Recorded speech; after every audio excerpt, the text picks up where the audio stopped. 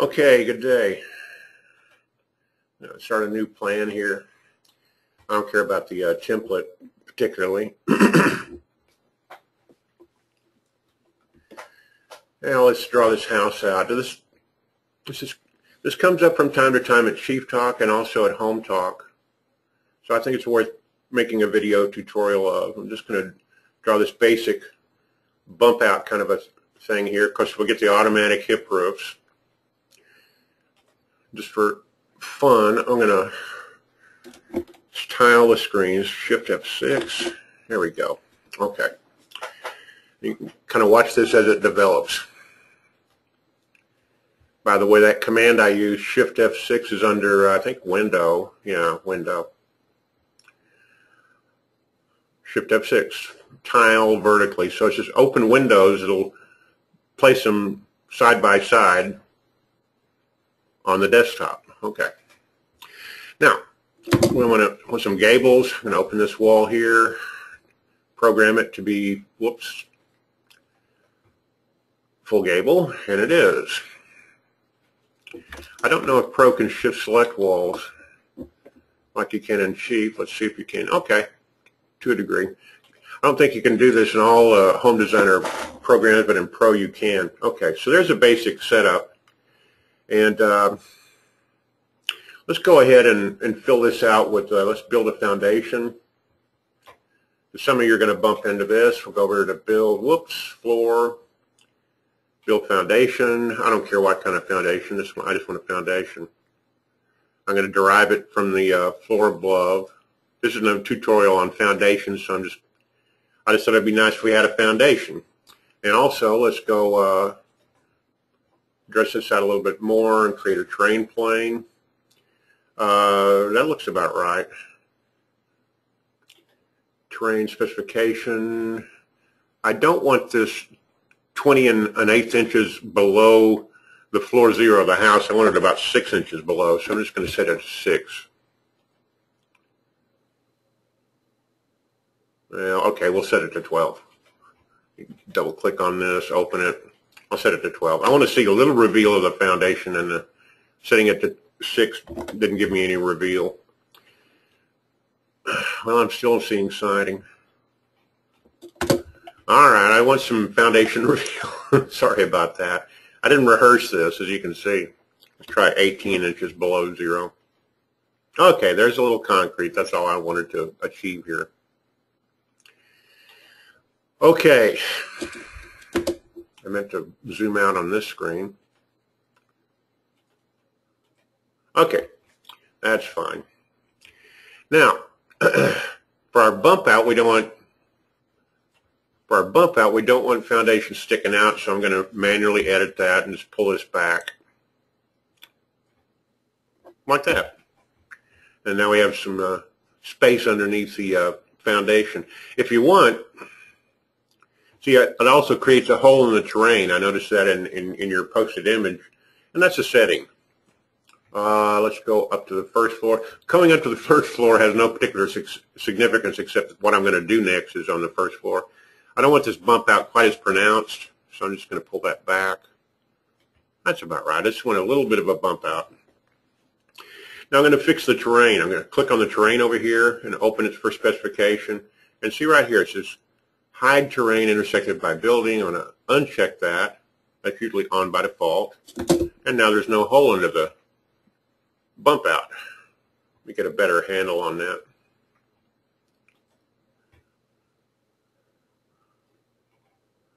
Okay. Now what I was talking about, Olivia was talking about using the Soffit, and that's perfectly fine. But from what your picture shows, it looks like to me you'd be better served by just having I'm going to pull this wall across. Won't make any difference in the roof generation or anything, but it does create me a room here, which then I can then specify. I'm going to hit the Tab key and open this dialog box for this space. Yeah, I'm going to uncheck default and raise that up 18 inches. We'll leave the ceiling alone, and voila, we have. We change the camera type here. well, I don't see the kind I want.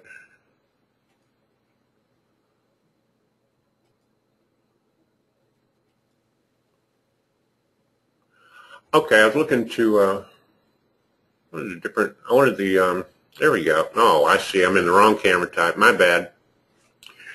All right, we'll go with this. Now you can see that by using this exterior wall, excuse me, I got the siding to then come in under there, and I've got one little anomaly right there in the corner. The software just isn't perfect, and it's not shocking to me. I've been using it for almost 20 years, and I expect some sort of little anomalies like that. We'll handle that later. Let's put some windows in here. Let's see. Where's the window tools? There they are. And we didn't talk about windows, so I'm not going to worry about this too much. I just have them in there for kind of reference. You can see the siding on the inside. That's okay. Now I'm going to put a door right here. Whoops, I think it's a window. My bad. There we go. A door, and then we'll open it for specification and make it not a hinged, but a doorway. And we can make that door opening as wide or as narrow as we want. Just like that. Let's take a look at that from the inside. Okay. Now,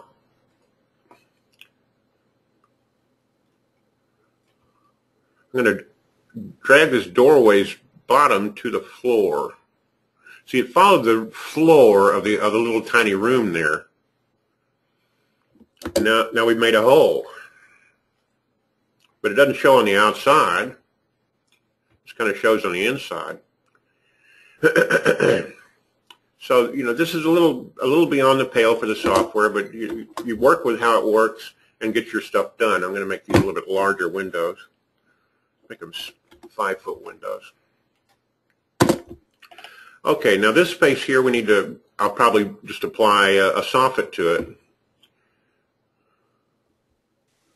Go to plan view here, zoom in. I'm going to go ahead and name this room here. I think it's a good idea to name rooms. I'm just going to name it something innocuous like Nook. And a larger space, we'll just call it living. I think the material settings for Nook and living room are the same, so you see the same flooring on there. I don't want those stupid dimensions to show, so I'm going to turn those off. Hit the R key to go to rooms and turn off dimensions. I never use those. Almost never. Sometimes I'll have a client that wants me to use them. Okay. And obviously this is all malleable. Now, if you're worried about the siding showing in here, the way to handle that is to use a break tool and break this off from its parent wall over here. Now we can take this wall, go to the Materials tab, and the exterior wall, right there, and type in a D and put in drywall. I think, okay, drywall showing up out here. Maybe that's not, that's up to you. You can put a soffit here with soffit on it. Or I was hoping that wouldn't go down below, but it has, so we'll just go ahead and put that back. I told you I didn't rehearse this. I'm just kind of doing it on the fly. Okay, a little bit of siding in here. I can't see it, but you can see it from the outside, so I think it's kind of a plus. All right, now I'm going to go to the soffit tool. Whoops, that was a mistake. Put a soffit here. You can see it comes in up here. That's no big deal. So just put it down here. Since I'm demonstrating, I'm not being very all that precise, but I'm showing you various ways to get things done. Now this soffit doesn't need to be that thick, obviously, and it doesn't need to be in the room. So I'm going to drag it press the control key, then left click on the move handle and move it into the wall some, and then pull it back even with the wall, like that. There. And if I want base mold there, I'd probably just put base mold on the soffit. You can see that the soffit doesn't show outside over here, but it does show in here. Might as well go ahead and do that. We'll open this soffit, moldings, add new, and core catalogs, architectural, molding, base molding.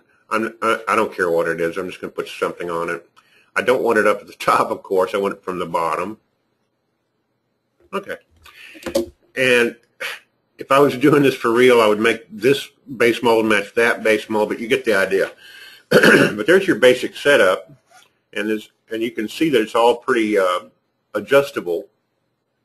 Now, the last thing is we got the inside looking presentable, and we'll handle this little guy right there. See, I need to click on this screen to make it active, and then zoom in. Okay.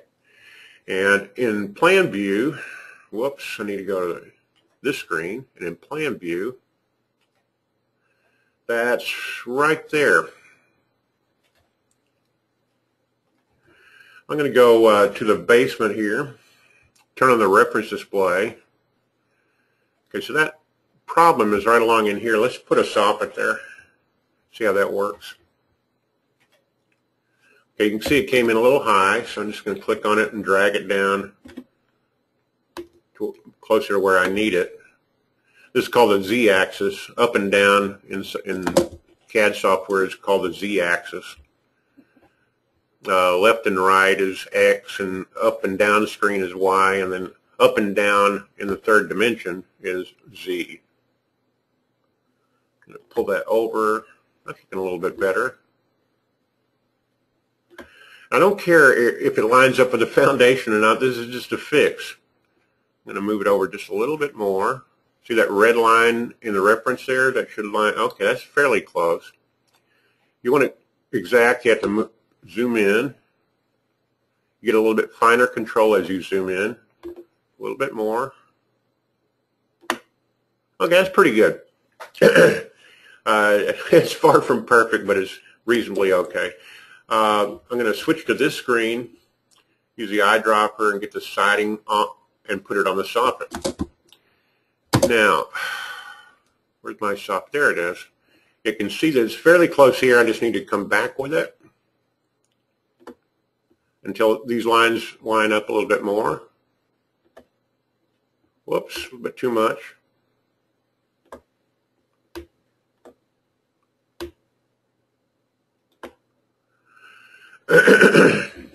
And also you can make minute adjustments with this tool here. It's called Transform Replicate.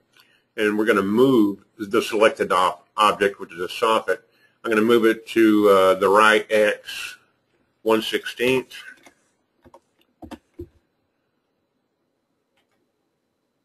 Okay, that's closer. Needs to be moved back also. So I'm going to move it another 1/16, 1/16 to the right. And up screen 0.125, that's an 1/8 of an inch. A little bit, okay, that's perfect there. I need to move it back a little more. That's positive Y. Let's go 0.5, that's a 1/2 inch. Oops, I lost that for some reason. I'm going to hit Control Z.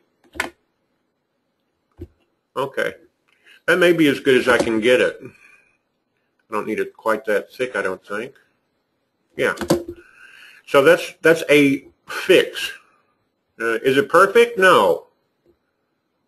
But, you know, if you want perfection, then you're going to have to leave the physical realm that we live in, because there's very little things in the physical universe that are perfect. But that's reasonably, you know, that's reasonably close. So that's what I meant about fixing holes with soffits.